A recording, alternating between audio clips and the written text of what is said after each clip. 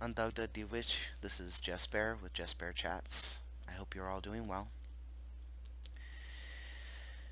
March 14th, 1968, a few weeks before Martin Luther King Jr. was assassinated, he spoke a speech that's titled, "A Riot is the Language of the Unheard, the Other America." What is it that America has failed to hear? It has failed to hear that the plight of the Negro poor has worsened over the past few years. It has failed to hear that the promises of freedom and justice have not been met. It has failed to hear that large segments of white society are more concerned about tranquility and the status quo than about justice, equality, and humanity. So in a real sense, our summers of riots are caused by our nation's winters of delay.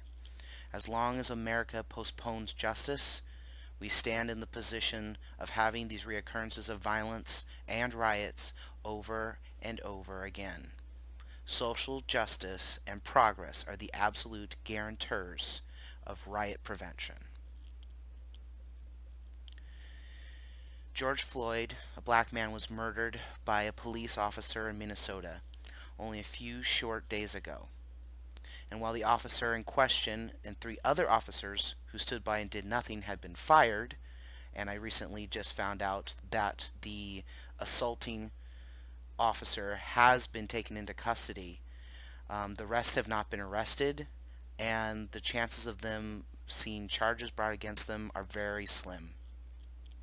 That has rightfully enraged the people of Minneapolis, and peaceful protests have turned into a takeover of the city by its black citizens, while police officers still brutalize peaceful protesters and unarmed citizens, even arresting a reporter essentially because he was black.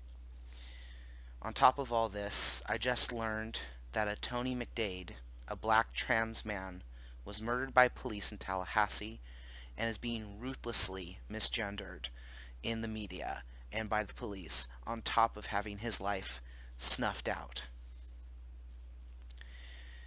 There's been many reactions to these stories and to the events unfolding right now in Minnesota. And I feel called to speak to my fellow white folks who are either misunderstanding the situation or maybe are feeling unsure of how to respond. Luckily, my friend Lillian shared some great insights on this and said it far more eloquently than I ever could have. And with her permission, I've been allowed to read this to you all. Fellow white people, we don't get to have an opinion on the way black folks react to the murder of their own by white people. If you do something other than supporting them, you are supporting white supremacy. Implicit in white supremacy is the idea that we know better than they do.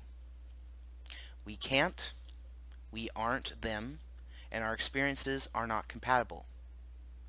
Even for those of us who are discriminated against for reasons not having to do with race, it's not the same thing. If you see and hear other white people doing this, please step in and correct them, especially in your lives, your homes, your work, your social media feeds.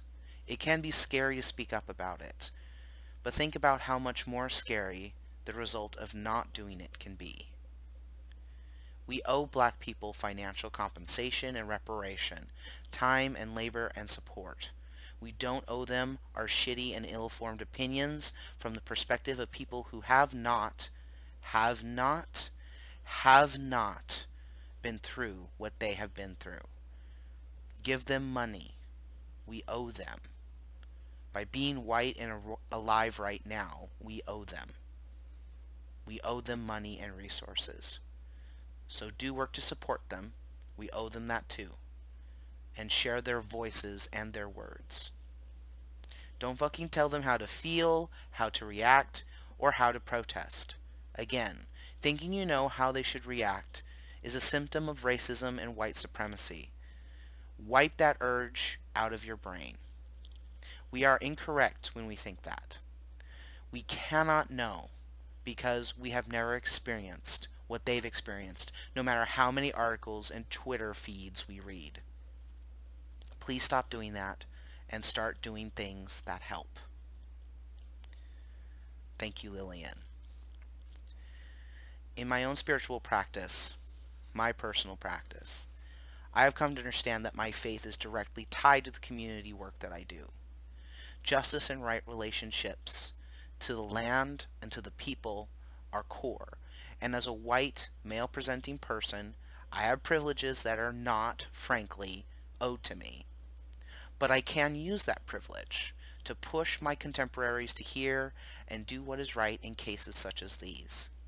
I am now going to echo Lillian in saying we Americans owe the Black American community our time, our money, and whatever resources we have available. I encourage you to give to one financially or through other resources that are available to you to one of the following organizations. First, there is an official George Floyd Memorial Fund on GoFundMe. I will be posting the links in the description section below.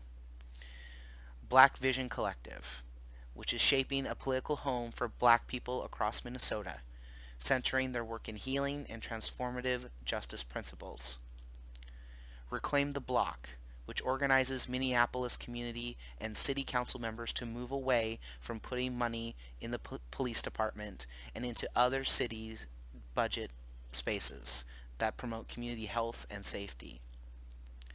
MPD 150, which is presenting a practical pathway for the dismantling of the Minneapolis Police Department and the transference of its social service functions to community-based agencies and organizations. The Minnesota Freedom Fund, which provides cash bail to those who are currently being held in jail and can't afford it, and they are also actively working to end the cash bail system. There's also the Harriet's Apothecary, which is an intergenerational healing village led by the brilliance and wisdom of Black Cis Women, queer and trans healers, artists, health professionals, magicians, activists, and ancestors. And finally, a particular organization that is near and dear to my heart, a sovereign embodiment.